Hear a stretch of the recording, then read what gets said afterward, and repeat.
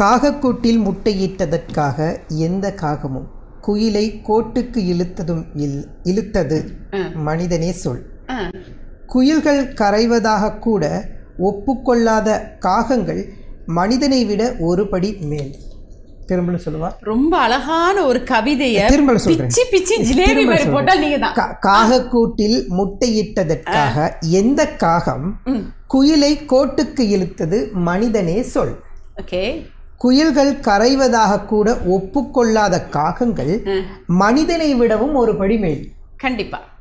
ஏன்னா மனிதர்களுடைய எண்ணம் அப்படின்னா அது எப்பயுமே குறுகிய வட்டத்துக்குள்ள தான் இருக்கும். ஆனா இந்த விலங்குகள் பறவைகள் எல்லாம் பார்த்து கத்துக்கணும்னு சொல்லி நிறைய பழைய கவிஞர்கள் பாடல்கள் எழுதியிருக்காங்க. ஆனாலும் நாங்க அதெல்லாம் கத்துக்க மாட்டோம். ஜஸ்ட் கேட்போம், விட்டுட்டு போயிட்டே இருப்போம். இதுதான் எங்க ட்ரெண்ட். கவிதா மாதிரி ஆட்கள் எல்லாம் அப்படித்தான் ஜஸ்ட் கேட்பாங்க, எல்லாம் விட்டு அப்படியெல்லாம் ஒண்ணு இல்லைங்க. நான் அதை வரிகளை கேட்டு அனுபவிச்சு அது வாழ்க்கையில வாழ்ந்துட்டு இருக்கேன். அதெல்லாம் எங்க தெரியும். அதுதான் காலையில இருந்து மாலையில வரைக்கும் வெண்டிக்காய் செடிக்குள்ள இருந்துட்டு வெண்டிக்காய் இயற்கையோட வாழணும்னு சொல்லி இப்போ நேர்களுக்கு ஒரு பெரிய இயற்கையோட வாழணும், இப்படி இயற்கையா வாழக்கூடாது அப்படிலாம் இல்லை, அது செயற்கையா வாழ்றது.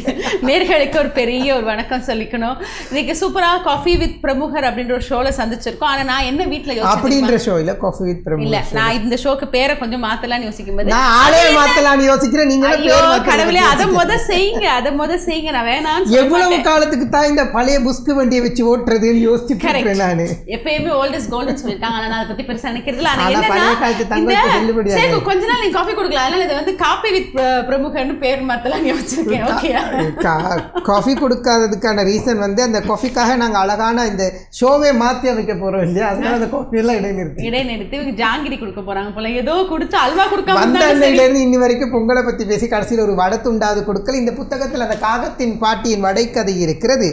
இது வந்து குமுறல் அப்படின்ற ஒரு அழகான ஒரு புத்தகம், கவிதை தொகுப்பு. ஆமா, இது யாரு அப்படின்னு யோசிச்சிருப்பீங்க. கண்டிப்பா நான் சொல்றேன் கொஞ்சம்.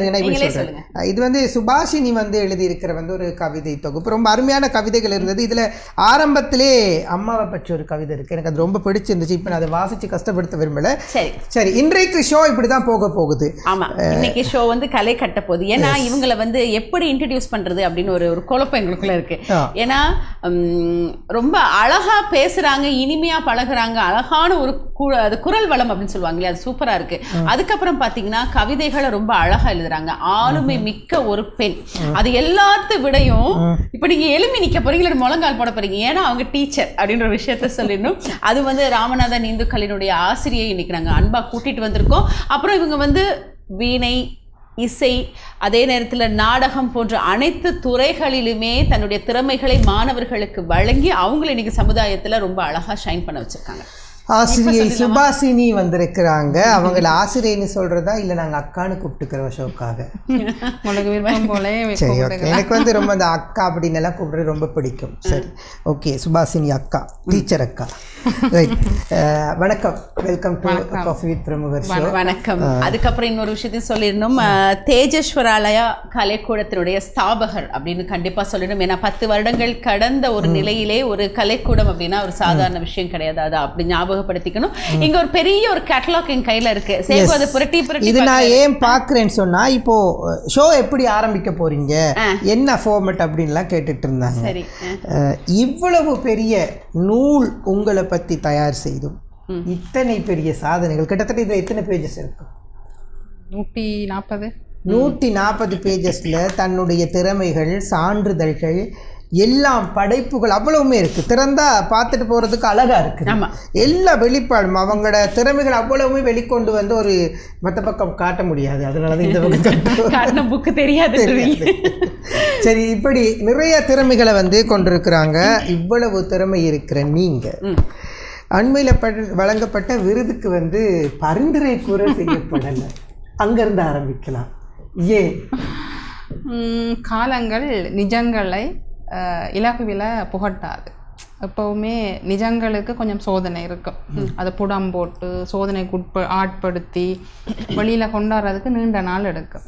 எப்பவுமே தீமையான விஷயங்கள் சமூகத்துல விளைவில் பற்றி கொள்ளும். அவ்வாறாக கூட அதை எடுத்துக்கொள்ளலாம் என்று நான் நினைக்கிறேன். இந்த புக்கு எதுக்காக தயார் செஞ்சீங்க?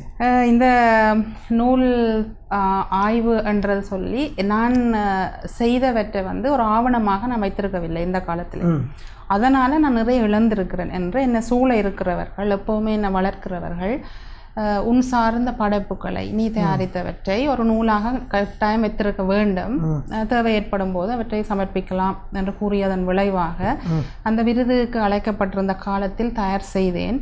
எனினும் அந்த காலம் முடிவடைந்து விட்டது. எனக்கு அந்த விருது கிடைக்கவில்லை என்று ஒரு மிக நீண்ட நாட்களாக கவலைப்பட்டிருந்தேன். நீங்கள் மன்னிக்கணும், உங்களுக்கு விருதுக்கான காலம் முடிந்ததாக எப்போ சொன்னாங்க? உண்மையில் அந்த விருதுன்ற செய்தி வந்து எனக்கு கிடைக்கல. இந்த கலாச்சார அந்த மாதிரி ஒரு செய்தியை நான் மிக தாமதமாக தான் கேள்விப்பட்டேன். இருந்தாலும் விசாரித்தேன். இல்லை, நீங்கள் நிச்சயமாக நீங்கள் விண்ணப்பிக்க வேணும், உங்களுக்கு கிடைக்கும் அப்படின்னு சொல்லியிருந்தாங்க.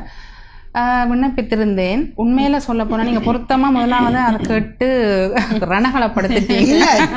இப்படித்தானே ஒரு ஷோ வந்து பண்ணிட்டு சும்மா பேசிட்டு சும்மா ஒரு இது வந்து ஒரு ஒரு வட்டத்துக்குள்ள உள்ள ஷோ, இது எதையும் ஓப்பனாக பேச வேண்டிய ஷோ. இது வந்து நீங்கள் பார்த்துருக்கவே மாட்டீங்க இது மாதிரி ஷோ, அதனால நீங்கள் பேசலாம். அப்போ எனக்கு வந்து மிகவும் நெருடலாக இருந்துச்சு. ஒரு விருதுக்கு பாத்திரமாக முடியாத ஒரு ஆற்றுகைக்காரியாக நான் இருந்திருக்கிறேன். ஏனென்றால் சகபாடிகள் என்னோட இணைந்து அல்லது என்னை விட ஒரு வயதில் இளைய தலைமுறையினர்கள் எல்லோரும் ஒரு மிகப்பெரிய பேர் தாங்கி அந்த விருதினை சுமந்து செல்லும் போது நான் ஒரு கேள்விக்குறியாக வெளியில் என்ன நானே நிறைய கேள்வி கேட்டு இதுக்கு தகுதி இல்லாமல் போயிட்டேன் அப்படி என்று நான் சொல்ல முடியாத வார்த்தையில் அப்படி ஒரு உணர்வு என்கிட்ட இருந்துச்சு. சமூகத்தில் சில நிஜமானவர்கள் வாழ்கின்ற அவர்களுடைய மனதில் தொட்டு சொன்னார்கள், இது உனக்கு கிடைக்காமல் இருந்தது, சந்தோஷப்பட்டுக்கொள் அப்படின்னு சொல்லி. அதே வார்த்தையை இப்போ நாங்களும் சொல்லலாம். ஆமாம், அந்த விருது உங்களுக்கு கிடைக்கலன்னு நீங்க தகுதி இல்லைன்னு நினைக்கிறீங்க, அந்த விருதுக்கு தகுதி இல்லை உங்ககிட்ட வர்றதுக்கு. இப்போ நீங்க அதுதான் உண்மையான ஒரு விஷயம். உண்மையிலுமே நீங்க முதல்ல கவிதை வச்சிங்கல்ல, ஏன் மனிதர்களுடைய மனம் எப்படி இருக்கிறது பார்த்தீங்களா, இதுதான் அங்க பொருத்தம். ஏன்னா அதாவது பொதுவாக ஒரு விஷயம் சொல்லுவாங்க, மனிதர்களுடைய மனம் வந்து விருந்திருந்தால்தான் இந்த உலகத்துல எல்லாருமே வாழ முடியும், எல்லாருக்கும் விட்டு கொடுக்கணும், எல்லாருக்கும் திறமைகள் இருக்கும். ஆனா இனம் கண்டு அது சரியான இடத்துல கொண்டு போய் சேர்க்கறது கிடையாது. எங்களுக்கு அறிந்த தகவல் வட்டாரங்கள் அடிப்படையில அந்த விருது வந்து ஒரு ஒரு தங்களுக்கு சாதகமாக வழங்கப்பட்ட விருதுகளாக இருக்குது. நாங்கள் பார்த்ததில் ஒரு ஊடகத்துறைக்கு சம்பந்தமே இல்லாத ஒரு துறையில் சில ஊடகவியலாளர்களை தெரிவு செய்து கொடுத்தாங்க. அதுலேயும் நேட்டு ஊடகத்துக்கு வந்து 6 மாதத்தில் இருக்கிறவங்களுக்கு கொடுத்தாங்க.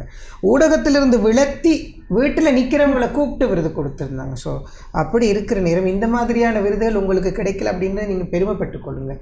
இதை விட உங்களுடைய திறமை என்ற விருது உங்கள் மூலம் வளர்க்கப்படுகின்ற எத்தனையோ விருதுகள் இருக்கிறது. ஆமாம், ஏன்னா உங்ககிட்ட படிக்கிற ஸ்டூடெண்ட்ஸ் இருக்காங்க, அவங்களே ஒரு பெரிய கிஃப்ட். ஏன்னா உங்களை மாதிரி ஒரு ஆசிரியர் கிடைக்க அவங்க கொடுத்து வச்சிருக்கணும். இன்னொரு விஷயம் என்னன்னா, அவங்களுடைய அந்த பெருமை புகழ் என்பது கடல் கடந்த ரீதியில நம்ம இந்தியாவுக்கு போய் நீங்க விருது வாங்கியிருக்கீங்க, அது ஒரு பெரிய விஷயம். இது எப்படி சாத்தியப்பட்டுச்சு அப்படின்னு இப்ப பேசிக்கலாம். உண்மைதான். இப்ப இந்த விருது எனக்கு கிடைக்காமல் அந்த விருது கிடைத்த போது நான் மிகவும் எனக்குள்ள நான் அதை நிறுவிக்கொண்டேன். ஏன்னா ஒரு வீட்டுக்குள்ள பாராட்ட முடியாதவர்களை வெளியில பாராட்டுவாங்க. வீட்டுக்குள்ள அவ்வளவு பெரிய ஒரு நல்ல பிள்ளையா சொல்லிக் கொள்ள மாட்டாங்க, வெளியில நல்ல பிள்ளையா இருப்பாங்க.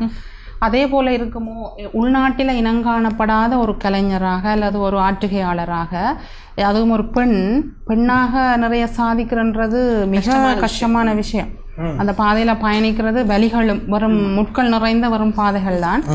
அப்படியான ஒரு ஆளை பாரத நாட்டுல இனங்கண்டு தந்தது ஒரு கடவுளின் கிருபை, திருவருள். அவளை தான் என்னால சொல்ல முடியும். கண்டிப்பா கண்டிப்பா. இப்போ உங்களை நாங்க என்னன்னு அடையாளம் காண்றது? நீங்க வந்து எங்க ஆரம்பிச்சீங்க, இங்க முடிச்சிருக்கிறீங்க, இங்க நிற்கிறீங்கன்னு சொல்லுங்க. நீங்கள் வந்து பாத்தீங்கன்னு சொன்னா ஒரு இந்த புக்கை நான் கொஞ்சம் வாங்கணுன்னே கவிதை இந்த கையில கொடுத்தாங்க. நான் புரட்டி புரட்டி புரட்டி பார்க்கிற போது பல திறமைகள் இது உள்ளடக்கப்பட்டிருக்கிறது. நீங்கள் ஒரு எழுத்தாளரா, ஒரு கவிஞரா, அல்லது ஒரு ஆசிரியரா, ஒரு இசைக்கலைஞரா, ஒரு பாடகரா, யார் நீங்கள்? பொருத்தமான கேள்விதான். கேள்விகளே தர்ம சங்கடமாக இருக்கின்றது. என்னால் நிரூபணம் செய்ய முடியாது. இது சமூகம்தான் நிலைநிறுத்த வேணும். சில இடங்களில் ஒரு கவிஞராக பார்க்கின்ற ஒரு சமூகம், ஒரு இசை ஆசிரியர் என்று அறிமுகப்படுத்தப்படுகின்ற ஒரு சமூகத்தில் இவருக்கு மியூசிக் தெரியுமா அப்படி என்று கேட்கக்கூடிய ஒரு சந்தர்ப்பங்களை நான் பார்த்துருக்கிறேன். பாடசாலையிலையும் அந்த பிரச்சனை இருக்கு. இப்போ பாடசாலையில் பிடிஎஸ் என்கிற பாடம், எல்சி என்ற பாடம், சமயம், தமிழ், மியூசிக், டிராமா. அப்போ ஒவ்வொரு கிளாஸில் அங்கே பிடிஎஸ் டீச்சர் வந்திருக்கிறாங்கன்னு பிள்ளையார் சொல்லுவாங்க. அடுத்த டிவிஷனுக்கு போனால் அங்கே எல்சி மிஸ் வந்திருக்கிறாங்க. இப்போ நான் யோசிக்கிறேன், கடவுள் என்ன இப்படி தான் இந்த பூமியில் படைச்சிருக்கிறேன். எல்லா சப்ஜெக்ட்லயும் கை வச்சு உண்மையிலேயே நீங்க என்ன டீச்சர் அவங்களுக்கே தெரியாது. அந்த அலைகள் ஓய்வதில்லை ராதா டீச்சர் கொடை பிடிச்சிட்டு போவீங்களான்னு கேக்குறீங்க. உண்மையில என்ன டீச்சர் பிள்ளைகள்லாம் சொல்லலாம். இப்ப நாங்க ஒரு மிங்கிள் பண்ணி கொடுக்குற டீச்சர். ஆமா, கரெக்ட். இல்ல, எல்லா துறைகள்ல வந்து சாதிக்கிறதுன்ற பெரிய விஷயம் செய்வோம். ஏன்னா எல்லாமே தெரிஞ்சிருக்கணும். நீங்க வந்து தேடுறீங்க, தேடி தேடி உங்களுக்குள்ள அந்த கற்றல் என்ற விடயத்தை ஏற்று அதை மற்றவங்களுக்கு செயல்படுத்தும்னு நினைக்கிறீங்க. பொதுவாக வந்து உங்களுடைய கவிதை பாதை என்பது ரொம்ப ஒரு, அதாவது இது சொல்லுவாங்க, அந்த கவிதையை கேட்கும்போது எல்லாருக்குமே புரியும். சாதாரண மொழியில மாத்திரமில்ல, ஆழமான கருத்துக்கள் இருந்தாலும் புரியக்கூடிய வகையில அமைஞ்சிருக்கு. கிட்டத்தட்ட 1000 கவிதைகள் எழுதியிருப்பீங்களா? இது எத்தனாவது புத்தகம்? 2வது புத்தகம். சரி, இப்போ இந்த கவிதைகளை வந்து இப்படி புத்தகமா வெளியிடணும், இல்லைன்னா அந்த கவிதைகள் மக்கள் இடத்துல போய் சேரணும் அப்படின்ற ஒரு எண்ணம் வர்றதுக்கு ஏதாவது ஒரு காரணம் இருக்கும்? ஏன்? பொதுவாக நான் கவிதை எழுதுறது வந்து, நான் வந்து யாழ்ப்பாணத்தை சொந்த இடமாக கொண்டு அந்த கல்வி என்னுடைய பாலிய காலம் முழுவதும் யுத்தம் நிறைந்த ஒரு சூழல், இடப்பெயர்வு, அந்த மன நெருடல்களை ரிலாக்ஸ், அதாவது இளைப்பாடுறதுக்கான ஒரு கருவியாக கவிதையை கையில் எடுத்தேன். அதற்கு பிறகு அதை பத்திரிகைகள் பிரசுரமாகிற போது வந்த ஒரு சந்தோஷம், இதனை மேலும் எழுத வேண்டும், எனக்குள்ள நானே அதை சந்தோஷப்படுத்திக் கொள்கிற களங்களாக பத்திரிகை நாடினேன். அதற்கு பிறகு பாராட்டுக்கள் கிடைத்த போது கவிதை ஒரு பாதையாக எனக்குள் வகுடெடுத்தது. இதுதான் உண்மை. இப்போவும் என்ன சொன்னால், நிறைய விஷயங்களை வெளியில் சொல்ல முடியாது. இப்போ பாடசாலையில் சரி, நிறைய பிரச்சனைகளை சந்திக்கலாம், சமூகத்தில் சந்திக்கிறோம், வீட்டில், இப்படி எதுவாக இருந்தாலும் எல்லாத்தையுமே எளிதில் சொல்லி நகர்ந்து விட முடியாத ஒரு வாழ்க்கையில் இருக்கப்பட்டிருக்கிறோம் பெண்களாக. அப்போ எனக்கு அதே ஒரு கவிதையாக எழுதிட்டேன் அப்படின்னு சொன்னால் நான் மறந்துடுவேன். இதுதான் என்னுடைய ஒரு ஆயுதம். அதாவது வலிகளுக்கும் வேதனைகளுக்கும் வடுக்களுக்குமான ஒரு கருவி.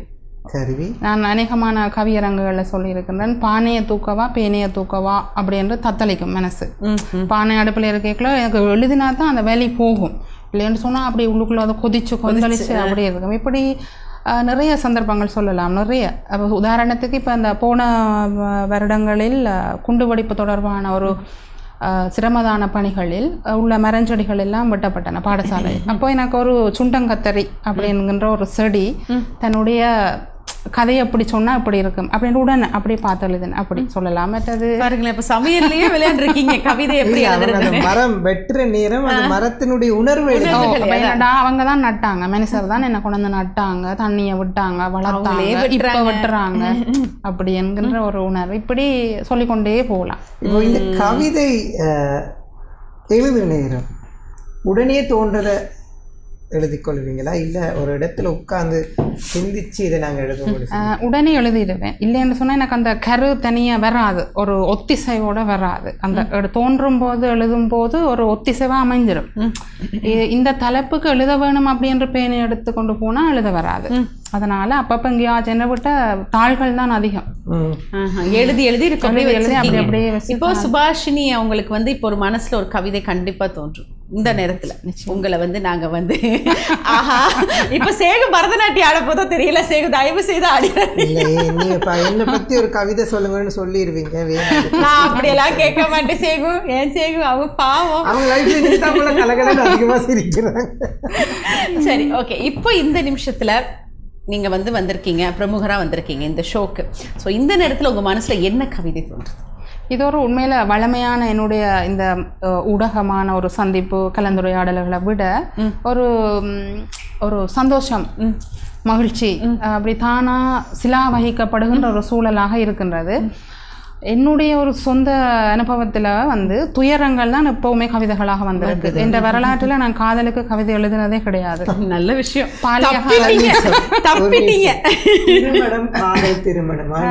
திருமணம் நிச்சயமா காதல் இல்லை. ஆனா அந்த முதலாவது நூலோட அந்த அவர் என்னுடைய மாமனாரும் ஒரு கவிஞர். அப்ப குடும்ப ஒரு உறவு அமைந்து விட்டது. மாமனார் வந்து என்னுடைய நூலுக்கு அணிந்துரை எழுதியிருந்தார். அப்படி அவனால் ஒரு நல்ல மதிப்பான இப்படி எத்தனையோ அணிந்துரைகள் எழுதினார். காலம் அப்படித்தான் அதுக்கு என்ன அதுக்குள்ளேயும் ஒரு சுவாரஸ்யத்தை கடவுள் எனக்கு தந்திருக்கிறேன். முதலாவது நூல் பகிர்வு. சரி, அப்ப பகிரலாம் அப்படி என்று வெளிக்கிட்ட நான் 2வது புத்தகத்தை பாருங்க, குமுறல். பகிர்ந்த பிறகு இந்த குமுறலா பகிர போன நேரம் குமுறல் வந்துட்டு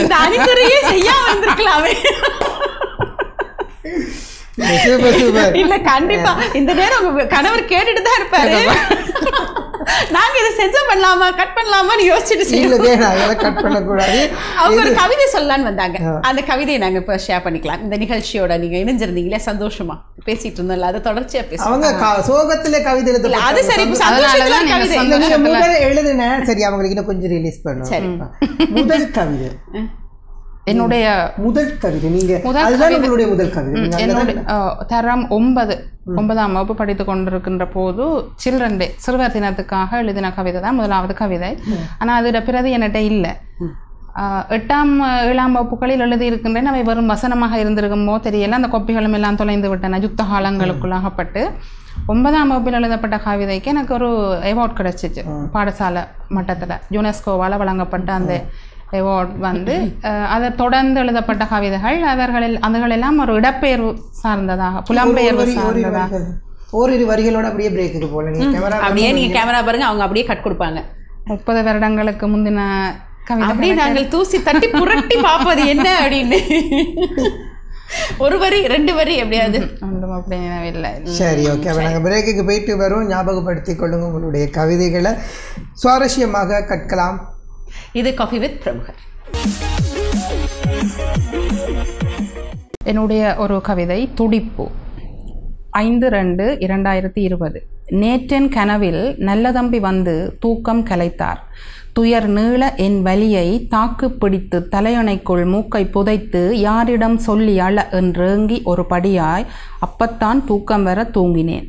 யார் கண்டார் இந்தாள் வந்து இடையே குழப்புமென்று. அழுவாரை போல் நின்று எழுபிள்ளை எப்படித்தான் தூங்குதியோ இப்படி நீ துயரின்றி. அருவான்கள் இத்தனை நாள் பாடியதை ஏன் மறுத்தார். தவறுண்டோ மொழிபெயர்ப்பில் என தாறு மாறாய் பொறிந்தார். வணக்கம் ஐயா நல்ல தம்பி, வாங்கோ, வட்டுக்கோட்டையில் தான் வதிகிறீரோ என வளர்த்தேன் கதை. அதை விடு பிள்ளை, அவசரம் புரியாமல் அவசியம் புகழ் நீ. பாடத் தடுத்தார் ஏனென பகர் என பதைத்தார். சத்தியமாய் தெரியாதென தூக்கம் தெளிவுறச் செப்பினேன். முன் வரிசை நீ இருந்து முழுவதும் ரசித்ததென என்னறிவால் உணர்ந்து வந்தேன் நான். சொல்லு பிள்ளை, தமிழை சொல்லுமிடம் ஏன் மறுத்தார் என்றதனை மட்டும் சொல் என்றார். கொன்றவர்கள் வெல்வதற்கு சொல்லுதமிழேன் எதற்கு. பல்லுலகில் நின்றுளவும் தொன்மை மொழி சூழ் பெருமை செல்லடித்த போதே செத்திட்டு. தொல்லை இப்பிறவியில் சூழும் தலை நீக்கி அல்லல் அறுத்தானந்தமாக்கிட ஆருளர் என்று ஐயனீவிர் புகழ். ஆழ புதைந்த என் அவல துயரத்தை வாய்விட்டே கூறி வருத்தம் தெரிவித்தேன். முன்வரிசை ஏகி காண கிடைத்த ஒன்றே மிச்சமல்ல அக்கணத்தில். பாடாய்ப்பட்ட பாடு உள்மனதில் தானாய் வருத்தி துயர் தந்ததுவே மிச்சம். என்னத்தை இனி சொல்ல நல்ல தம்பி ஐயா, நின் அவல துயர் வருத்தம் புரிகிறது என்ன செய்ய என என் மெய் வருத்த கேட்க கண் திறந்து பார்த்தேன். கனவுதானோ இல்லை, வந்ததுவும் நல்ல தம்பி வருகையதும் மெய்தான். வலிகளை தாங்கி வதைபடும் எம் இதயம் துடிப்பது என்னவோ பொய்தான். தமிழுக்கு கொடுக்கப்பட்ட ஒரு அதாவது தேசிய கீதத்தை தமிழிலே மொழிபெயர்த்தவர் நல்ல தம்பி. அவர் 5/2/2020 கனவில் வந்தார் என்ற நீங்கள் அவருடைய கனவில் வந்தவர் அவருடைய வரிகள் நினைவில் வரவில்லை, நிஜத்தில் வரவில்லை. இறந்தும் அந்த அவருடைய ஆத்மா துடிக்கிறது தமிழுக்காய் அப்படி என்று. இப்போ இந்த இலக்கிய தமிழ் வந்து ரொம்ப அழகா இருக்கும். பொதுவாக இது வந்து நாங்கள் நாடகத்துல பார்த்திருக்கலாம். நாடக நடையில வந்து ரொம்ப அருமையா இருக்கும். இப்போ இந்த நாடகமும் அரங்கமும் நீங்க நடத்துறீங்க. மாணவர்களை வைத்து. இதுக்கு வந்து எப்படி உங்களுடைய எண்ணம், ஏன் இந்த நாடகம், உங்களுடைய கவிதை தான் இதற்கு ஒரு காரணமா அமைஞ்சதா, இல்லாட்டி உங்களுக்குள்ள ஒரு நாடகம் சம்பந்தமான ஒரு நடிகை உங்களுக்குள்ள இருந்தாங்களா? இதுவும் கூட என்னுடைய பள்ளி காலங்களில் நான் பயின்று கொண்ட ஒரு விடயம்தான். ஏலெவல் உயர்தரம் படித்து கொண்டிருந்த போது வணிக பிரிவுக்காக ஒரு நாடகம் தயாரிக்க வேண்டி வந்தது. அதனுடைய முழு பொறுப்பும் என்னோட ஒப்படைக்கப்பட்டது. அதற்காக நான் தயாரித்த வர்த்தகத்துள் வாழ்வோம் என்கின்ற நாடகத்தை தொடர்ந்து பஞ்சத்து பென்ஷன் அப்படி என்கின்ற நாடகம், அதற்கு பிறகு வட இலங்கை சங்கீத சபையில் நாடகம் அரங்கியலும் என்ற பாடத்தில் கலாவித்தகர் பட்டம் பெறுவதற்காக நான் மேற்கொண்ட முயற்சிகள், இவ்வாறாக ஒரு விருப்பத்திற்கு இணங்க நான் இந்த பாடத்தினை முயன்று படித்தேன். இப்போது மிக சர்வசாதாரணமாக நெட்களெல்லாம் பார்க்கக்கூடிய மாதிரி இருக்கும். நாங்கள் படித்த காலத்தில் மின்சாரமே இல்லை. அவ்வாறான ஒரு காலத்தில் தான் நான் என்னுடைய பட்டக்கல்வியை முடித்திருந்தேன் யாழ்ப்பாணத்தில். இவற்றையெல்லாம் மிக தேடி நூலகங்கள் சென்று தேடி எனக்குள் விதைத்து இன்றைக்கு அதை மாணவர்கள் ஊடாக நான் அறுவடை செய்கின்றேன் என்றுதான் என்னுடைய பயணத்தை கூறிக்கொள்ளலாம். இந்த கவிதைகள் எழுதுகிற நேரம் சொல்லுவாங்க, இலகுவாக புரியக்கூடிய வகையில் எழுதக்கூடிய 2 முறைகள் இருக்குது. இப்போ இலக்கியம் சார்ந்து எழுதுகிற நேரம் அதிகமான மொழி பிரயோகங்கள், சொற்பிரயோகங்கள் அதிகமாக இலக்கியத்தை சார்ந்திருக்கும். ஆனால் இப்போது ஒரு சாதாரண ஒருத்தர் ஒரு கவிதையை எழுதுகிறாரு, அந்த கவிதை சும்மா நம்ம பேசுகிற மொழி நடையில் இருக்கும். இது 2க்கும் உள்ள வேறுபாடு எது சமூகத்தில் அதிகமாக சென்று அடையும்? அந்த மாதிரி ஒரு கவிதையும் என்கிட்ட இருக்கு. நீங்க அதை கேட்டால் உங்களுக்கு அந்த சாதாரண வழக்கு, இப்போ மொழி வழக்கு, நாங்கள் மொழி வழக்கு ஏதோ ஒரு பிராந்திய மொழியா இருக்கலாம் அல்லது ஒரு ஆங்கில மொழி. ஆமாம். ஒன்றுமாய் விளங்கவில்லை ஒன்லைன்ல சேலை ஒன்றாய் ஒரு 10 பின்னேரம் சொல்ல பெந்தென்ன விடிய. பெந்தென்னன்றது யாழ்ப்பாண வழக்கு. இந்தா பிடி என்று வாசலில் மணி அடிக்க பின்னால இருந்த அம்மா மேன உதென்ன எண்ட சேலைக்கு ஆர்டர் செய்ய கொணர்ந்தவன் கதையை சொல்ல. சீலை ஒன்றெடுக்க பகல் முழுதாய் பட்டணத்தில் குறைந்தது 10 கடை கால்தேய கடையேறி முந்தானை பார்த்து முழு சீலையும் விரித்து பார்த்து பின்னால முன்னால என அந்நாளில் ஒரு சீலை ஆசைக்கு வாங்கி வர ஒரு நாளே போதாது. உன்னான உதென்ன பிள்ளை இப்படியே வாசலில் சீலை வர காசை மட்டும் வாசலில் நீ கொடுக்க கண்ணால கண்டிதன கடைசி மட்டும் நம்பிடவே என்னால் முடியவில்லை. என்னண்ட ஏனண்ட ஆன்லைனில் என்கிறாய் ஒன்றுமாய் விளங்கவில்லை. ஆன்லைனில் பிஸ்னஸ் பண்ணணுமா அப்படின்னு கேட்குறீங்க. வந்த சாரியில் ஓட்ட இருந்தால் என்ன பண்ணுறது? இல்லை, இது இந்த மாதிரி கவிதைகள் தான் நிறையா இந்த காலத்துக்கு பொருந்தது. இல்லை, ஒரு உரை நாங்கள் எங்கள் சொல்நடையில் எங்களோட மொழி நடையில் வழங்குற கவிதைகள் தான் இருக்குது. இப்போது நீங்கள் நல்லா பாடுவீங்க அப்படின்னு சொல்கிறாங்க கேட்டிருக்கிறாங்க. நான் கேட்கிட்டது இல்லை. இப்போ நீங்க பாட போறீங்க. இப்ப வந்து குயில் கூவுதா, உங்களுடைய குயிலும் காகவும் கூவுதா கரைதான்னு நாங்கள் இப்போ முடிவெடுக்கிறோம். இல்லை, உங்கள் வாய்ஸே பேசும். ஆனால் எனக்கு பிடிச்ச ஒரு விஷயத்த நான் சொல்லணும். எனக்கு வீணை வந்து ரொம்ப பிடிச்ச ஒரு இசைக்கருவி. எனக்கு ரொம்ப சின்ன காலத்துலேருந்து பிடிக்கும். ஆனால் நான் அதை வந்து கற்றுக்கிறதுக்கு முயற்சிக்கவே இல்லை. உண்மையை சொல்கிறேன். இப்போ முயற்சிக்கலாம். இப்பையும் நான் அந்த வீணை வாசிக்கிறது அப்படின்னு சொன்னால் ரொம்ப விரும்பி கேட்பேன். அந்த இசையை விரும்பி கேட்பேன். அடிக்கடி என்னுடைய வாகிசனை நான் சந்திக்க போனால் வாசிக்க சொல்லி ஏதாவது கேட்டுட்டு வர்றது, அவரை சந்திக்க போன ஒரு நண்பர் என்ற அடிப்படையில். ஸோ இது பிடிக்கும் ரொம்ப எனக்கு வீணை வாசிக்கிறது. தெரிஞ்சிருந்தால் நாங்கள் அப்படி வீணை எடுத்துருவாங்கன்னு சொல்லியிருப்போம். வீணையின் நாதம் வந்து அப்படியே இறைவனே வந்து அந்த வீணையின் நாதத்துக்கு இறங்கி வந்துடும். அது அது அது அந்த அந்த இசை வந்து அது சொல்லி வேலையில் பாடலாம். நாங்கள் வந்து வாசிக்கலாம். சும்மாவே டொயின் டொயின் டொயின் தான். இதில் நீங்கள் வேறு. கண்ட நாள் முதலாய் காதல் பெருகுதடே, கண்ட நாள் முதலாய் காதல் பெருகுதடே, கையினில் வேல் பிடித்த கருணை சிவபாலனே, கண்ட நாள் முதலாய் காதல் பெருகுதடே, கையினில் வேல் பிடித்த கருணை சிவபாலனை, கண்ட நாள் முதலாய். போதுமன்று நினைக்கின்றேன். ரொம்ப அழகா இருக்கு. அப்படியே இன்னும் கேட்கணும் அப்படின்னு மனசு தோணுலையா? கர்நாடிக் சார்ந்த அந்த கர்நாடக இசை சார்ந்த பாடல்கள் மட்டும்தான் பாடுவீங்களா? அதனூடாக தான் எங்களுடைய வாழ்க்கை இணைந்திருக்கின்றது.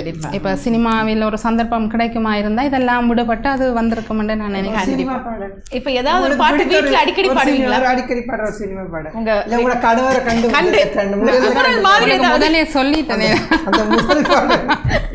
ஏதாவது ஒரு அதாவது அன்பான பாட்டா இருக்கலாம், அப்படி கோபமான பாட்டா இருக்கலாம், ஏதாவது ஒரு பாட்டு நீங்க அடிக்கடி முணுமுணுக்கிற ஒரு இடைக்காலத்து பாடலாக கூட இருக்கலாம்.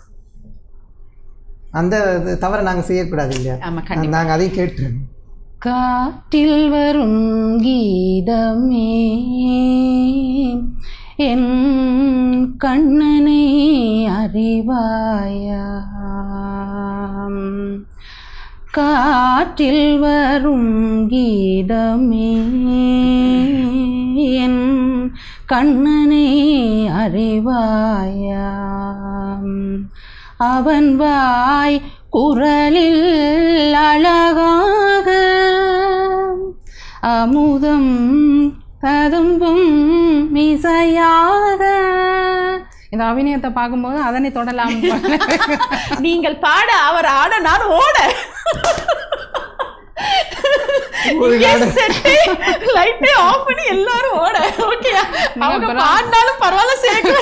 மிக அழகாக இருந்தது. நான் பாடுறதை விட்டு விட்டு ரசிக்க தொடங்கி விட்டேன். ஈஸ்வரா என்ன சொல்றது? இது பொறாமையின் உச்சக்கட்டம். இல்ல நான் படிச்ச டான்ஸ் எனக்கு மறந்துடுச்சு. குரு முன்னாடி அவங்க ஒரு நடன ஆசிரியை, அப்ப அவங்க முன்னாடி அவங்களால முடியாது இப்ப எந்திரிச்சாட இல்ல அபிநயம் அதை நிவர்த்தி பண்ணி அபிநயம் செய்யலாம். அந்த காற்றில் வரும் கீதத்தை மிக அருமையாக அற்புதமாக இருந்தது. அற்புதமா அப்படியே கண்ணனை அழைத்து வா கண்ணா அப்படின்னு நான் கூப்பிட்டதை சொல்றேன். நீங்க கூப்பிட்ட வேகத்துல கண்ணன் அட்ரஸ் தெரியாம ஓடி போயிட்டேன்.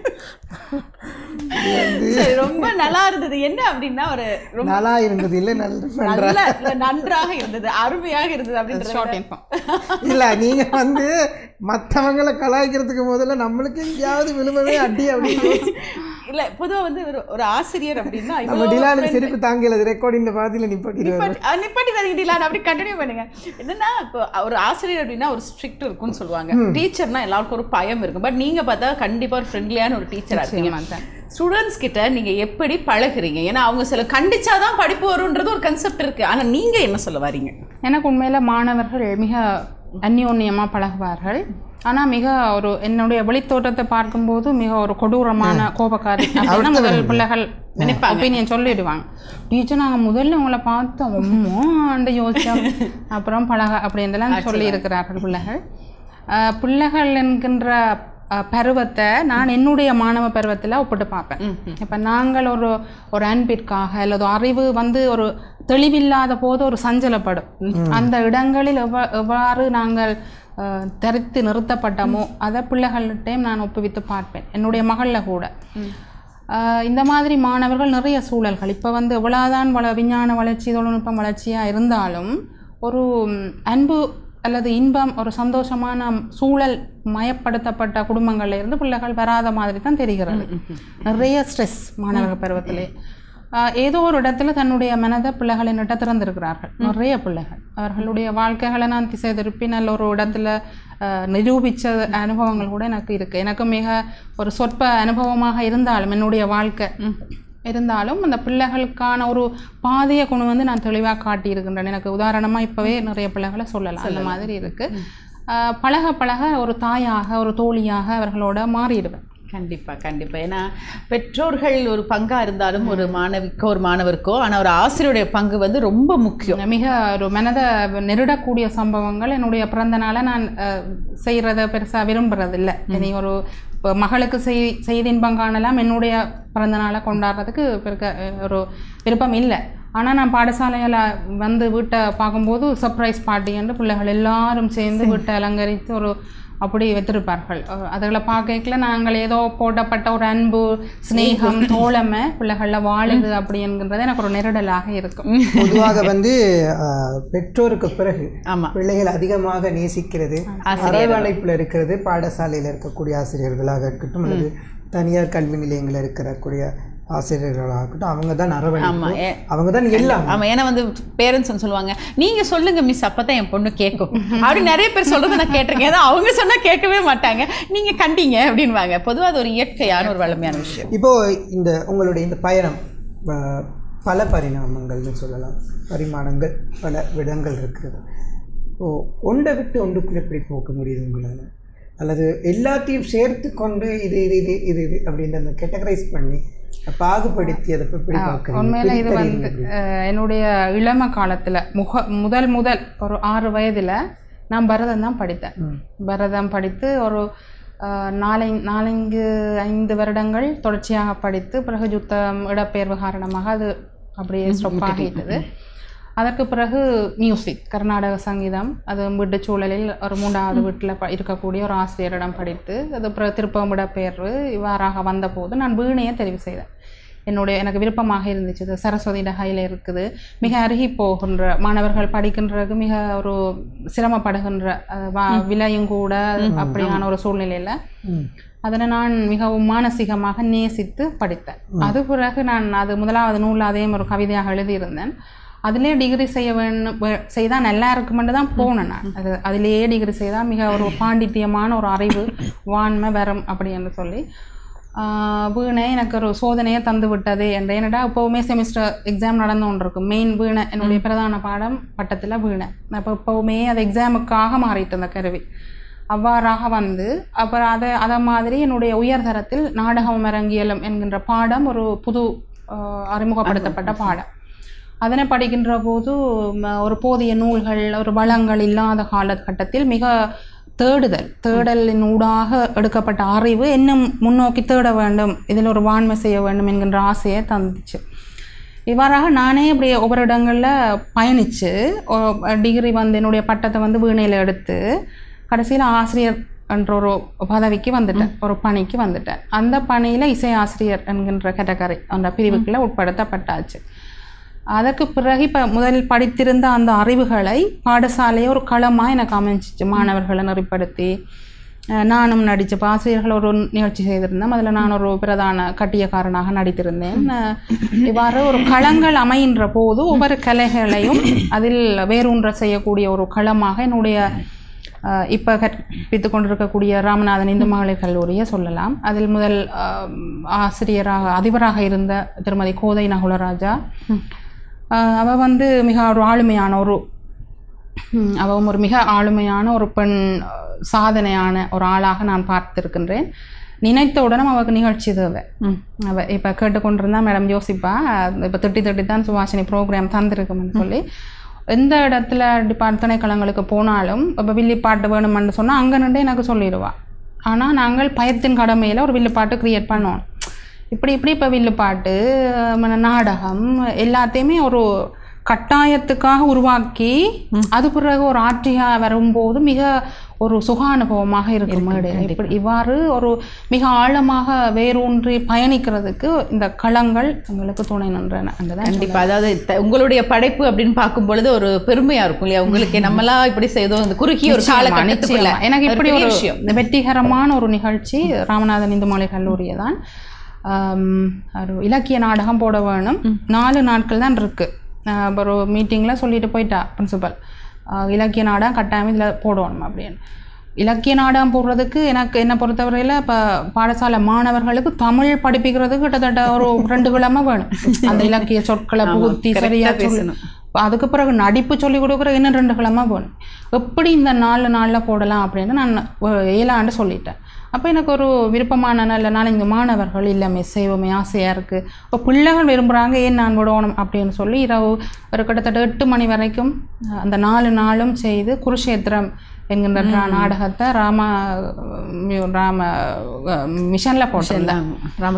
ராமகிருஷ்ண மிஷனில் மிக பிரமாதமான வரவேற்பு, மிக பெரிய ஒரு வெற்றி. அதுல வந்த எல்லாருமே அழுதிருந்தார்கள். அந்த குந்தி மடியில் கண்ணன் உயிர் இழக்கும் ஒரு சந்தர்ப்பம், ஒரு நல்ல ஸ்கிரிப்டா அது அமைஞ்சிச்சு. 4 நாள் என்ன 4 மணிக்கு போதும். இப்போ நான் என்ன அப்படி கேட்க வரேன் அப்படின்னா, இப்போ இவங்க வந்து இல்ல அதுக்கு முன்னாடி ஒரு விஷயம் பேசணும். ஸ்கிரிப்ட் இவங்க எழுதுறாங்க அப்படின்னாலும் நீங்க நடிச்சு காட்டி தான் அந்த ஸ்கிரிப்ட் எழுதியிருப்பீங்க. உங்ககிட்ட இருந்து உள்வாங்கி தான் அவங்க நடிச்சிருப்பாங்க. குந்தி தேவி கேரக்டரா இருக்கலாம், இல்லாட்டி கண்ணகியினுடைய கேரக்டர், இல்லாட்டி கர்ணனுடைய கேரக்டராகவே இருக்கலாம். ஏதாவது ஒரு சின்னது அப்படியே ஒரு கம்பீரமான நடிப்பையும் பார்க்கணும் அப்படின்னு. ஆமா, நாங்க எல்லாத்துலயுமே அப்படி பார்த்துலாம் நினைச்சிட்டோம். இப்ப குந்தி தேடுறா போர்க்களத்துல மகனை. மகனே மகனே மகனே கருணா, மகனே கருணா, இதற்காகவா உன்னை நான் இந்த பாவி பெற்று கருணா.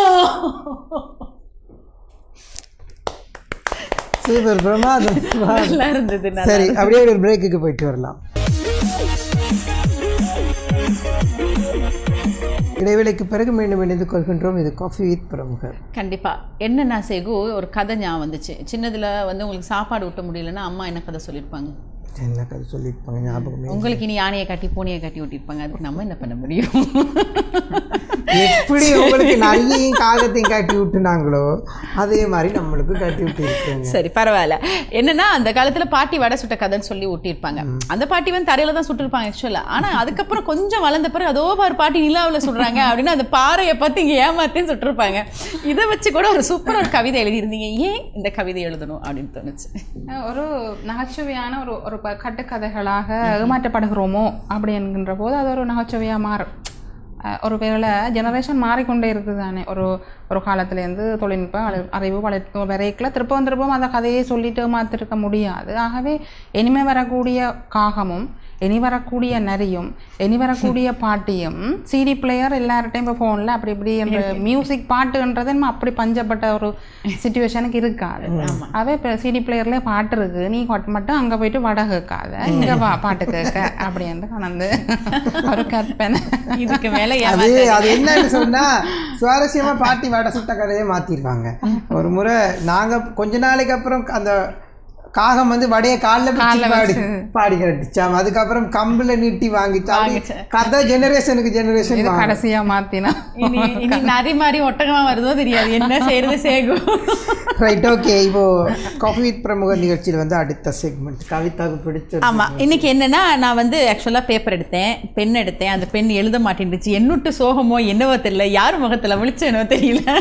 என்னைக்கு இந்த செக்மெண்ட்டுக்கு வந்தாலும் ஏதாவது ஒரு அது ஒண்ணு இல்ல, அது வந்து அந்த செக்மெண்ட்டுக்கு வந்து கண்ணூர் பட்டால பெரிய பூசணிக்காய் சுத்தி போடுங்கன்னு அப்பவே சொன்னாங்க. யாரும் கேட்க மாட்டேங்கிறீங்க.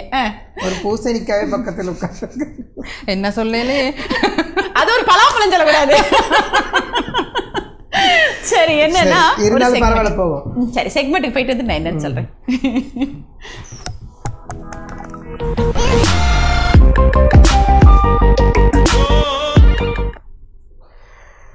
அடடா, என்னத்தை கண்டுபிடிக்க வைக்க போறாங்க அப்படின்னு யோசிக்கிறது மட்டும் தெரியுது. அந்த ஸ்கூல்ல வந்து ஒளிச்சு வச்சுட்டு கண்டுபிடிங்க, கண்ணை வச்சு கட்டிட்டு தேடுங்க அப்படின்னு விட்டுருவாங்க. அப்படிலாம் நாங்க பண்ண மாட்டோம். அப்படியா?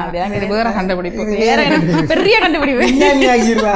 அதுல இவங்களோட கேள்வி நீங்க கண்டுபிடிக்க போடுற பாடு இருக்கு, அதுதான் பெரிய பாடு. என்னன்னா ரொம்ப ஈஸி தான், நீங்க நல்லா பாடுவீங்க. ஸோ சிம்பிளா நாங்க ஒரு பாட்டு கொடுப்போம். அந்த பாட்டுல நடுவரியை நான் வந்து சொல்லுவேன், பேசுவேன். நான் பாட மாட்டேன், பேசுவேன். நீங்க முதல் வரியை கண்டுபிடிப்பீங்க. நீங்க முதல் வரியை கண்டுபிடிப்பீங்க. கண்டுபிடிச்சு அப்புறம் கொஞ்சம் பாடி காட்டுங்க. அப்படி எத்தனை கேட்க போறீங்க? அதான் தெரியல, இந்த போன்ல நான் தட்டி தட்டி தேடுறதுக்குள்ள இந்த கூகுள் எப்படி ஹெல்ப் பண்ண போதுன்னு தெரியல எனக்கு.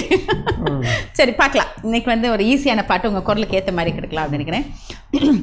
தென்றலை தூது விட்டு ஒரு செய்திக்கு காத்திருப்பேன், கண்களை மூடி விட்டு. சுத்தம் ரொம்ப கஷ்டம் பாருங்க, அவங்கள எவ்வளவு ஈஸியா கொடுத்து அவங்க கஷ்டம்ட்டாங்க. சினிமா எனக்கு சுத்தம். கண்களை மூடி விட்டு இந்த கனவிலில் நான் இருப்பேன், அன்றொரு நாள் உங்கள் மன்னவனை நினைத்து ஊஞ்சலில் ஆடி ஆடி பாடிய பாடல் இது. தென்றலை தூது விட்டு செந்துரப்பூவே அப்படின்ற ஒரு பாட்டாவது ஞாபகம் இருக்கா? சினிமாக்குள்ள போயிட்டு பாட்டு அப்படி என்கின்றது கொஞ்சம் தூரம் தான். அப்ப என்ன பண்ணலாம் சேகு? என்ன பண்ணலாம்? இன்னொரு சங்கீதமா பாங்க சேகு, அது எனக்கு தெரிஞ்சிருக்கணும். இதுதான் பிரச்சனை. உங்களுக்கு நான் சொல்றேன், பாருங்க பாருங்க பாருங்க.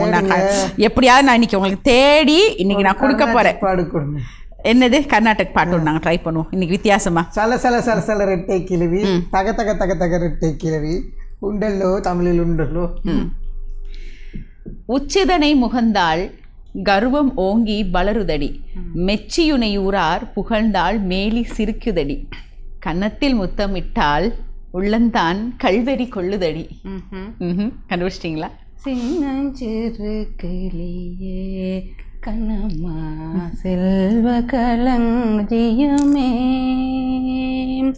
சின்னஞ்சிறு கிளியே கண்ணம்மா செல்வ களஞ்சியமே என்னை கலிதீர்த்தே உலகில் ஏற்றம் புரிய வந்தாய்.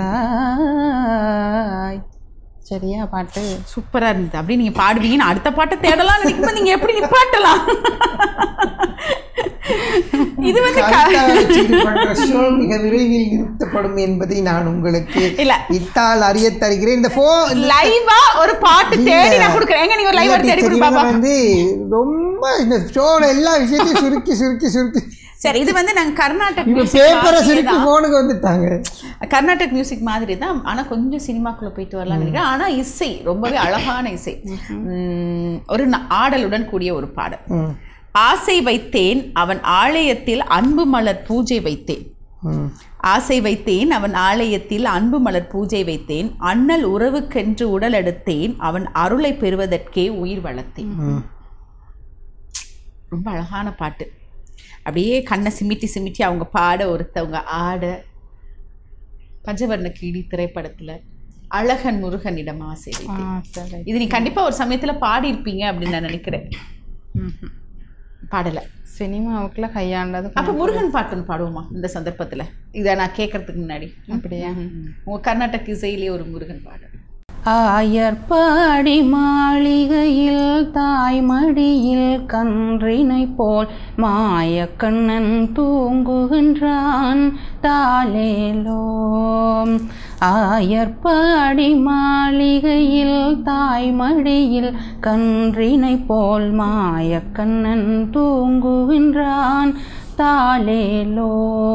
அவன் வாய் நிறைய மண்ணை உண்டு மண்டலத்தை காட்டியபின் ஓய்வெடுத்து தூங்குகின்றான் தாலேலோ.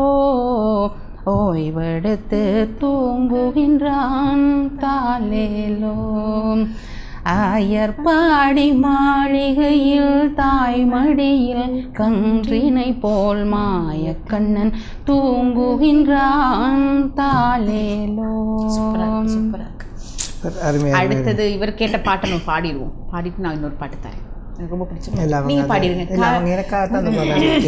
ஓகே, சரி. உங்களுக்கு கண்ணதாசன் அவர்கள் ரொம்ப பிடிக்கும்னு நினைக்கிறேன். ஏன்னா கவிதையில கண்ணதாசன் அவர்களுக்கும் ஒரு வாய்ப்பு கொடுத்துருக்கீங்க. அது நீங்க அவரே ஒரு பெரிய கவிஞர் இல்லையா? அவரை எடுத்துட்டு வந்து அழகா ஒரு படம் போட்டு அவருக்காக ஒரு கவிதை, பாவலனை நான் கூட விட்டுட்டேன், பாவலனை நினைவு கூறுவோம் அப்படின்னு ரொம்ப அழகா இருக்கு. தமிழெண்ணை பெற்றெடுத்த சொத்தாம் காலத்தில் அழியாத காவியம் பல தந்த கவிஞர் கண்ணதாசன் அவரை அவனியில் அவர் மறைந்த நாளில் நினைவு கூறுவோம் அப்படின்னு ஒரு அழகான ஒரு விஷயம் கொடுத்துருக்கீங்க. அவரை ரொம்ப பிடிக்கும்னு நினைக்கிறேன் உங்களுக்கு. அவருக்கு வேற கவிதைகளும் இருக்கு. அவரை பற்றி நீங்கள் இதில் எழுதி வச்சுருக்கீங்கன்னு நினைக்கிறேன். ஓகே, அதை ஒருக்க நாங்கள் பகிர்ந்துக்கலாம். அதுக்கு முன்னாடி அவர் எழுதின ஒரு பாடல் அப்படியே தேடி, அதுவும் எங்களுடைய ஒரு இசையோடு சேர்ந்து நீங்கள் கண்டிப்பாக பாடியிருப்பீங்க. பார்க்கலாம், ஒரு ட்ரை ஒன்று. குருவாயூர் தன்னில் அவன் தவழ்கின்றவன், ஒரு கொடியோடு மதுராவை ஆள்கின்றவன், அந்த திருவேங்கடத்தில் அவன் அருள்கின்றவன், அந்த ஸ்ரீரங்கத்தின் பள்ளி கொள்கின்றவன். புல்லாங்குழல் கொடுத்த மூங்கில்களே அந்த புருஷோத்தமன் புகழ் பாடுங்களே. புல்லாங்குழல் கொடுத்த மூங்கில்களே. சரியா? அப்போ 2 கண்டுபிடிச்சாச்சு. 2 கண்டுபிடிச்சிட்டீங்க. 2 கண்டுபிடிச்சாச்சு. பாடியாச்சு. சரி, சூப்பர். வாழ்த்துக்கள், நன்றி. இந்த செக்மெண்ட்ல நீங்க பார்ட்டிசிபேட் பண்ணதுக்கு நாங்கள் நன்றிகளை தெரிவித்துக் கொள்கிறோம். இப்போ என்னன்னு சொன்னா, இந்த இலங்கையை பொறுத்த வரைக்கும் நீங்க எடுத்துட்டு போற இந்த துறைகள் மிக கடினமான துறை. இந்த வெள்ளுப்பாட்டு அப்படின்ற ஒரு துறை அதுவும் இருக்குது. இன்றைக்கு பாடசாலைகளில் வந்து மிகவும் குறைவு. முன்னே எதுக்கெடுத்தாலும் அந்த வில்லுப்பாட்டு இருக்கும், ஆனால் இப்போது அது ரொம்ப குறைவாக இருக்குது, கம்மியாக இருக்குது. இவ்வளவு சிக்கலுக்கு மத்தியில் எங்களுடைய இந்த துறைகளை நிலைத்து நிற்க முடியுமா? இல்லை அதற்கான அடித்தளங்கள் சரியாக இப்போ இடப்பட்டிருக்குது? முன்னே இருந்தது, எல்லா துறையும் இருந்தது. இங்கே இப்போ எல்லாரும் இல்லாமல் போயிட்டு ஒரு சினிமா மோகத்தினூடாக இப்படி உள்வாங்கப்பட்டிருக்கு. உங்களுக்கான அந்த அடித்தளங்கள், இந்த நீங்கள் பயிற்றுவிக்கிற அடித்தளங்கள் சரியாக அமைந்திருக்கிறதா? இந்த தளங்கள் வந்து நான் இது சொல்கிறது எவ்வளவு சால பொருந்துமென்று எனக்கு தெரியாது, எதுவாக இருந்தாலும் சொல்லலாம்.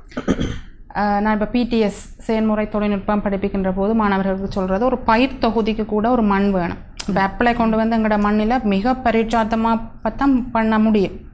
இயல்பாக ஒரு மண்ணில் ஒரு செடி வளர்கிறதுக்கு ஒரு இறைவன்ற படைப்பில் இருக்குது. இறைவன்ன்றது பொதுவாக இல்லாம தான் ஒரு இந்த பூமியை படைத்த ஒருவனால் ஒரு பயிர் பேதமண்டோ இந்த மண்ணில் இலகுவாக வளர்கிறதுக்குன்னு ஒரு படைப்பு இருக்குது. அதே போல் மனிதர்களுக்கும் ஒரு அமைப்பு இருக்குது. இந்த மண்ணில் வாழ்கிறவர்கள் இப்படித்தான் வாழ்வார்கள் என்ற ஒரு மரபியல் சார்ந்து அவர்களோடது வாழ்க்கை முறைக்குள்ள அந்த கலாச்சாரங்களும் பின்பற்றப்பட்டு அப்படியே வளர்ந்து வந்திருக்கின்ற மரபு இன்றைக்கு தகர்த்தெறியப்பட்டு விட்டது என்று நான் சொல்லுவேன். அது எவ்வளவு முதலே சொல்லிட்டேன். ஏற்றுக்கொள்ளலாம், அது சரியோ பிள்ளையோ ஏற்றுக்கொள்வார்களோ தெரியல. அதை ஏற்றுக்கொள்ளலாம். இப்போ ஒரு சங்கீதம் என்றால் இப்போ ஒரு தாலாட்டு தெரியணும், அல்லது ஒரு ஒப்பாரி தெரிய வேணும், அல்லது ஒரு கிராமிய பாட்டு தெரியணும், ஒரு ஆலய சார்ந்த வழிபாட்டு பாடல்கள் தெரியணும். இவை எல்லாம் விட்டு பாடசாலை கல்வி திட்டங்கள் இன்றைக்கு ஒரு மேலத்தைய வெஸ்டர்ன் மியூசிக் கொண்டு வந்து புகுத்தினதுனால பிள்ளைக்கு கோயில் அது சார்ந்த மதம் சார்ந்த ஒரு கோயிலில் அது அந்த பாடு தெரியாமல் போக வாய்ப்பு இருக்குது. இப்படி தான் ஒவ்வொரு துறைகளும் வில்லுப்பாடு சரி கதாபிரசங்கம் முந்தி எங்களுக்கெல்லாம் இந்த வழி ஒரு மரபியலான ஒரு பண்பாடுகள் எங்களுக்கு தெரிகிறதில்லை. நல்லூருக்கு போனோம்னா அந்த மூலையில் வில்லுப்பாட்டு இங்கால கதாபிரசங்கம் இதுகளை கேட்டு கேட்டு கேட்டு தமிழ் வளரும், கலை வளரும். இன்றைக்கி அந்த எங்களோட பிள்ளைகளோ கூட எங்களோட அடுத்த பிள்ளைகளோ கூட இதுகள் பார்த்து கொள்றதுக்கு இப்போ ஃபோனை அல்லது டிவியை தான் பார்க்க வேண்டி இருக்கிறது. அப்போ இப்படி பார்க்கப்படுகின்ற ஒரு மரபு பழமைகளுக்கு ஊடாக எங்களோட கலைகளை வந்து கொண்டு செல்றது கஷ்டம்தான். மிக உணர்வுபூர்வமாக, அதாவது எங்களோட மரபுகளை எங்களோட நாட்டுக்கான கலாச்சாரத்தை, அது ஆடக கலாச்சாரங்க பிறகு கலாச்சார பின்னடவென்று சொல்லி இன்னொரு தலைப்பில் கட்டுரை எழுதி பிரயோசனம் இல்லை. நாங்களே தான் சீரழிக்கின்றோம். சீரழித்து போவிட்டு மாணவர்கள் இப்படி திசை கட்டு தெரிகிறார்கள் என்று பெரிய ஒரு தலையங்கத்தில் எழுதுறதால ஒரு அர்ப்பணிப்பும் இல்லை. தவறுகளை நாங்கள் செய்துவிட்டு வினாக்களே நாங்களே தான் சமூகம் தான் கேட்குது. அப்போ எல்லாத்தையும் கொடுத்துட்டு அது இந்த அறுவடையும் பிள்ளை சொல்லிகிட்டே இருக்கிறோம். இதுதான் உண்மை. இன்றைக்கு இருக்கிற இந்த சமுதாயம், இன்றைக்கு இருக்கிற இந்த தலைமுறை இப்போது இந்த பாரம்பரிய கலைத்துறைகளாக இருக்கட்டும், உங்களுடைய நவீன கலைகளாக இருக்கட்டும், நவீன கலைகள் அதாவது ஏற்புடையவை, அதுக்கப்புறம் இந்த வில்லுப்பாட்டு, இந்த பாரம்பரிய இசைக்கருவிகளாக இருக்கட்டும், இதை எவ்வளவு தூரம் உள்வாங்கிக் கொள்கிறாங்க? ஒரு ஆசிரியராக நீங்கள் ஒரு இசை ஆசிரியராக, ஒரு சங்கீத ஆசிரியராக, இப்படி எல்லாம் இருக்கிற நேரம் இதை எவ்வளவு தூரம் உள்வாங்கிக் கொள்கிறது இன்றைய தலைமுறை? இன்றைய தலைமுறை முதல் நான் உரையாடினதுன்ற ஒரு பின்னணியாக இதை சொல்லிக்கொள்ளலாம். இப்போ ஒரு நவீனத்துவத்தை வந்து விரும்பி ஏற்கின்ற ஒரு இளந்தலைமுறையில் காலத்துக்கு காலம் வரும். இப்போ ஒரு மிக பழசை வந்து ஏற்றுக்கொள்ளக்கூடிய ஒரு இளந்தலைமுறை இப்போ வராது. அது இந்த உண்மைத்தன்மைகளை உணர்ந்து கொண்டு வர ஒரு அடிப்படையில் தான் கலையோ பண்பாடோ மொழியோ எதுவாக இருந்தாலும் வரும். இப்போ மொழி கூட அப்படி தானே. இப்போ நாங்கள் ஆங்கிலம் சார்ந்து பேசுகிற அல்லது ஆங்கிலம் சார்ந்து படிக்கிறோன்ற மிக பெருமையாக சொல்லிக் கொடுக்கின்ற ஒரு சூழல் வந்துட்டுது. அப்போ பழமைகளான ஒரு வில்லுப்பாட்டு இல்லை வில்லுப்பாட்டா அப்படி என்கின்ற ஒரு கலாச்சாரத்தில் மாணவர்கள் போய் கொண்டிருக்க, நாங்கள் கொண்டு வந்து அதை இங்கே வாங்க, இதுதான் ஒரு எங்களுடைய மரபு, இது எங்களுடைய கலை சார்ந்த மிக தொன்மையான ஒரு படைப்பு என்று சொல்ல எவ்வளோ பிள்ளைகள் நின்று கேட்குமன்றது கேள்விக்குறி. அதனால் நவீனத்துவங்களை வந்து ஒரு சார்பாக எடுக்கவும், பழமைகளை எங்களுடையது என்று ஏற்றுக்கொள்ளவும் நாங்கள் கற்றுக் கொடுக்கணும். அதான் உண்மை. ஏன்னா இன்னைக்கு வந்து மாணவர்களுக்கு வந்து அதாவது படிக்கும் வாய்ப்புகள் அதிகமாக இருக்குது, துறைகள் நிறைய இருக்குது. அப்போ அவங்க வந்து என்ன பண்ணுவாங்கன்னா அந்த கலைத்துறையில் வந்து மேலோட்டமாக அதை கற்றுக்கொள்ளும், பாடசாலை அளவில் கற்றுட்டு அதுக்கப்புறம் அவங்க அந்த இடத்துல கைவிட்டுட்டு சில நேரம் சில மாணவர்கள் வெளித்துறைகளை தேர்வு செய்வாங்க. ஆனால் சிலர் வந்து இதை தொடர்ச்சியாக அவங்களுடைய பட்டத்துறைக்கு கூட அவங்க எடுத்து சென்று ஒரு தொழில் வாய்ப்பாக கூட அமைச்சுக்குவாங்க. ஆனால் நிறைய பேர் வந்து இதை தொழில் வாய்ப்பாக அமைச்சா இதில் வருமானம் வராதோ, இல்லாட்டி ஆத்ம ரீதியான ஒரு இசை கலையாக இருந்தாலும் எங்களுக்கு இதில் என்ன பயன் அப்படின்ற ஒரு எண்ணத்தில் நிறைய பேர் விட்டுட்டு ஒரு துறைக்கு போவாங்க. ஏன்னா நம்மளே நிறைய பாடகர்களை பார்க்குறோம், இசைத்துறை கலைத்துறையாக இருந்தாலும் அதை விட்டுட்டு நிறைய பேர் வெளியே வந்து வேறொரு துறை, நான் கம்ப்யூட்டரில் இருக்கிறேன் அப்படின்பாங்க, ஏதோ ஒரு துறையில் இருப்பாங்க. ஆனால் அவங்க மனசில் வந்து இசையில் வந்து அதிகமான ஒரு வாழ்வியல் வந்து பொருளாதாரத்தில் தங்கி ஒரு நிலை வந்துட்டுது. அதனால் ஒரு பொருளாதாரத்தை எவ்வளவு தூரம் ஈட்ட முடியும் என்கிறதுல இந்த வாழ்வியல் சார்ந்த இந்த கலைத்துறைகள் கொஞ்சம் பின்தள்ளப்பட்டு போகின்றன. கண்டிப்பாக தான் உண்மை. ரொம்ப அழகாக நிறைய விஷயம் பேசணும், இன்னும் நிறைய பாட்டு கேட்கணும்னு ஆசையாக இருக்குது. ஆனால் நம்ம நிகழ்ச்சி முடிக்கணும். ஏன்னா அங்கேருந்து டிலான் கை காட்டுறாரு. இல்லை இன்னும் கொஞ்சம் நேரம் போங்க அப்படின்னு சொல்லிட்டு இருக்காரு. அப்படியா? எனக்கு தெரியல. நீங்கள் நாளையிலேருந்து டிலானுக்கு ஒரு லைட் வைங்க. டிலான் இருக்கிறது எனக்கு தெரியல. என்ன செய்யறது, நிறமுகூர்த்தம் அப்படி இருக்கிறது. சரி, இப்போ இந்த பயணத்துல வந்து நீங்க வந்து மாணவர்களுக்கு நிறைய விஷயங்கள் இவங்க சொல்லியிருக்காங்க. ஆசிரியர் ரீதியில் நிறைய அறிவுரைகள், பொதுவாக அறிவுரைகள் வந்து இப்போ கொஞ்சம் கேட்கறது குறைவு. என்ன இந்த மிஸ் எப்பயும் பார்த்தா ஏசிக்கிட்டே இருக்காங்க, சொல்லிட்டே இருக்காங்க, அப்படி சொல்லிட்டு போயிடுவாங்க. ஆனால் மாணவர்கள் சமுதாயம் என்பது நாளைய தூண். அவங்க வந்து நிறைய நல்ல விஷயங்களை கற்றுக்கிட்டு வந்தால் தான் வெளியில் அவங்க பயன்படுத்துவாங்க. அப்போ இன்றைக்கி உங்கள் மாணவர்களை நீங்கள் எப்படி பார்க்குறீங்க? இன்றைய சமுதாயத்தை நீங்கள் எப்படி பார்க்குறீங்க ஒரு ஆசிரியர் என்ற ரீதியில்? மாணவர்கள் அப்படியே தான் இருக்கிறார்கள். அவர்களை வார்த்தெடுக்கின்ற பொறுப்பு எங்கள்கிட்ட இருக்குது. நாங்கள் அதை செய்கிறோமான்றதான் இப்போ நான் சிந்திக்கிறேன்டா அப்படி தான் நான் சிந்திக்கலாம். ஒரு மண்ணை பானையாக்குறதும் சிற்பமாக்குன்றதும் ஒரு சிற்பியின் கையில் இருக்குது. அதே போல் மாணவர்கள் வந்து புடம் போட்டு அதை வடிவமைக்கிற டிசைன் பண்ணுறது எங்களோட பொறுப்பு தான். அவங்கள குறை சொல்லி வேலை இல்லை. அவர்கள் ஒன்றுமே தெரியாமல் வாரார்கள். அப்போ அவர்களுக்கு இங்கே வாழ்ந்து நிறுத்தி புகட்ட வேண்டியது எங்களோட கடமை. ஆசிரியர்கள், ஏனைய ஆசிரியர்கள் இதை கேட்டால் என்னோட கொஞ்சம் சண்டைக்கு வருவார்கள். நாங்கள் எல்லோரும் சேர்ந்து இதை 100% செய்கிறோமா அப்படின்றா மிச்சம் நான் அதை சொல்ல மாட்டேன். இல்லை, இப்போ ஒரு பானையை தட்டத்தான் அதனுடைய முழு வடிவம். கண்டிப்பாக அதுதான் இப்போ அவங்க சொல்கிறாங்க. அந்த மண்பானையில் பார்த்தீங்கன்னு சொன்னால் செஞ்ச உடனே முழு வடிவம் வராது. அதை வந்து ஒரு குறிப்பிட்ட நாள் வச்சிருந்து திரும்ப தட்டி அதை செய்வாங்க. ஆமாம். ஸோ இதெல்லாம் ஒரு துறை, ஒரு கலை அப்படின்னு சொல்லலாம். வாழ்க்கையில் ரொம்ப தூரம் வந்திருக்கிறீங்க, ரொம்ப கஷ்டப்பட்டு கடினப்பட்டு யுத்த காலத்துலேருந்து இது வரைக்கும் வந்து இன்றைக்கு ஒரு மாற்று விதமான ஒரு சூழல், ஒரு சமூகம், அப்படி இல்லாட்டி துறை, இப்படி எல்லாத்தையும் பார்த்துட்ருக்குறீங்க. நீங்கள் வந்து நிறைவு செய்கிற நேரம் நெருங்கி இருக்கிறதுனால இதுவரைக்கும் நீங்கள் இந்த விஷயத்தை பார்த்து, அது எந்த விஷயமாகவும் இருக்கலாம், ஏன் இப்படி நடக்குது, ஏன் இந்த மாதிரி இருக்கிறது என்று ஃபீல் பண்ணியிருக்கிற விஷயம், ஒரு ரொம்ப உங்களை யோசிக்க வச்ச ஒரு விஷயம். நீங்கள் இதை எங்கேயும் சொல்லியிருக்க மாட்டீங்க, ஆனால் இதை நீங்கள் சந்தர்ப்பமாக பயன்படுத்திக்கொள்ளலாம். அதுக்கு சொல்கிறதுக்கான சந்தர்ப்பம் யாரும் கொடுக்காமல் இருந்திருக்கலாம். இதை நீங்கள் சந்தர்ப்பமாக பயன்படுத்தி கொள்ளலாம். இது உண்மையில் சொல்ல கிடைக்காமலோ போயிருக்கும். நீங்கள் கேட்காம விட்டுருந்தா கூட மனித மனங்கள் இன்னும் மாறாத மிக ஒரு கேவலமான நிலைகளை நான் நிறைய இடங்களில் பார்த்து மெல்லவோ சொல்லவோ முடியாத ஒரு மெல்லவும் முழுங்கவும் முடியாமல் தத்தளிக்கின்ற ஒரு நிலை. ஆனால் அந்த விகிதாசாரம் அதிகரித்து செல்கின்ற போல ஒரு மனங்கள் வந்து எல்லா சமயம் சரி, வாழ்வியல் சரி, சொல்லப்படுகின்ற கதைகள் சரி, சின்ன வயதிலிருந்து எல்லாமே ஒரு மனிதனை செம்மப்படுத்தத்தான் இருக்குது. ஆனால் செம்மப்படுத்தப்பட்ட மனிதர்களின் வாழ்கின்ற விகிதாசாரம் நான் மிக ஆழமாக பார்க்கின்ற போது மிக சொற்பமாக இருக்கின்றது.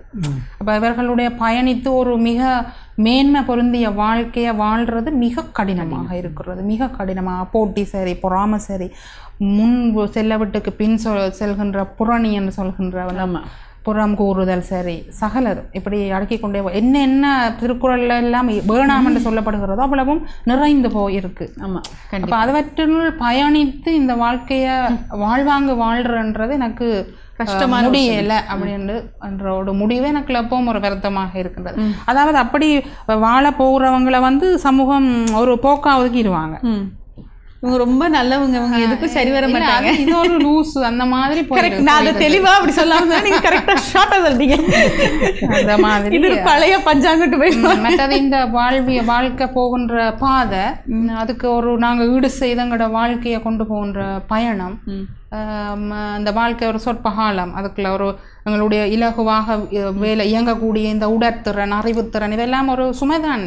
எல்லாத்தையும் பேலன்ஸ் பண்ணி பயணிக்கின்ற இந்த மனித மனப்பாங்குகள், விழுமியங்கள் எல்லாம் ஒரு விதமான குறைபாடுகளுடன் நீங்கள் பார்க்குறீங்க. இது என்னன்னா, நாங்கள் படிக்கும் பொழுது உண்மை பேச வேண்டும், உண்மை உயர்வு தரும்னு புத்தகத்தில் படிக்கிறோம். ஆனால் நாங்கள் படித்து முடிச்சு A-level முடிச்சு நாங்கள் வெளியே வந்தோடனே நாங்கள் வளர்ந்துட்டோம். இதுக்கு எங்களுக்கு இது சம்மந்தமே இல்லை. அது ஆமாம். ஆனால் நாங்கள் ஒரு சின்ன பிள்ளைய பார்த்து போய் சொல்லக்கூடாது, திருடக்கூடாது அப்படின்னு சொல்கிறோம். ஆனால் நாங்கள் வளர்ந்த பிறகு இதை செய்கிறோன்றதை வந்து இன்னைக்கு மனிதர்கள் மறந்துட்டாங்க. ஒரு பெரிய விஷயம் இது. ஒரு ஷார்ட்டா நான் சொல்லிட்டு இருக்கிறேன். எத்தனை பேர் திட்டுறாங்கன்னு தெரியும். திட்டுறாங்களே மைக்கோ பண்ணிடுவாங்க. சரி, சுபாஷினி டீச்சர், ரொம்ப நன்றி. எங்களுடைய கலையகம் வருகை தந்து எங்களுடைய நிகழ்ச்சியில் கலந்து கொண்டு கண்டிப்பாக நிறைய பயனுள்ள விஷயங்கள் பேசியிருந்தோம். எதுவுமே பயனில்லாததாக, நேரம் போனது தெரியாது, ஒரு சுவாரஸ்யம் எல்லாம் கலந்த ஒரு கலவையாக தந்திருக்கிறோம். நீங்கள் சொல்லுங்கள் நிகழ்ச்சி. உண்மையில் பிரமுகர் அப்படின்ற சொல்ல நான் ஒரு காத்திரமான சொல்லாக பார்க்கின்றேன்.